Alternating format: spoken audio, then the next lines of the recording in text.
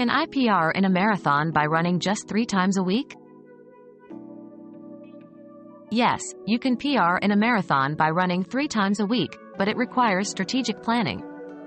Dedicate each run to a specific purpose, one for speed work, one for a mid-distance tempo run, and one long run. Consistency is crucial, as is complementing your training with cross-training for muscle balance and recovery. Listen to your body, get adequate rest, and ensure proper nutrition.